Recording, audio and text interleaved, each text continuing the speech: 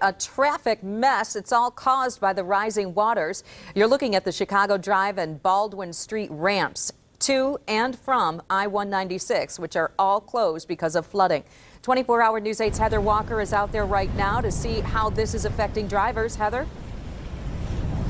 If you're heading out tonight, you're going to want to plan ahead because roads are closed across the county. Two major closures are actually causing cars to actually turn around here. You can see we're here at the Baldwin exit.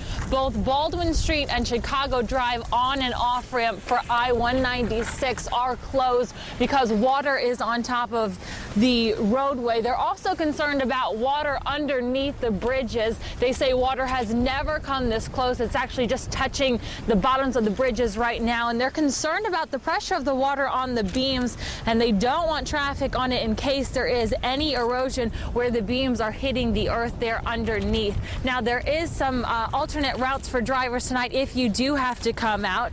If you're trying to get around to Chicago Drive, you want to take Main Street off of Chicago Drive. That turns into Kenowa Avenue. Then take 36th Street East to Canal North back up to Chicago Drive. If you want to get back onto I-196, then you're gonna want to take 44th Street to get back on to the highway. So once again, if you're planning to go out tonight, do plan ahead. Those alternate routes, we just came here and took that alternate route to get back onto I-196. Took us an hour. So plan ahead tonight. Live in Jenison, Heather Walker, 24-hour News 8.